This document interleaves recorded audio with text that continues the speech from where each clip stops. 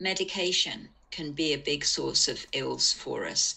And if you are on medication long term, it's highly likely that it's going to be depleting your system of something. So, yes, we want to get off medication long term if we can. But it may be that we've only just arrived to this conversation and we're like, ouch, I'm actually on quite a few of these things. And I know that they're causing problems for me.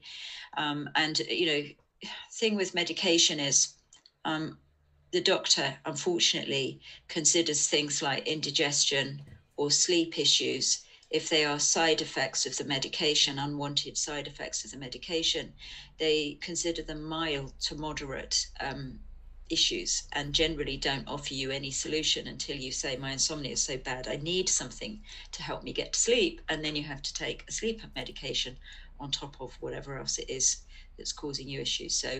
So there are many medications, and all of them, every single one of them, has unwanted effects.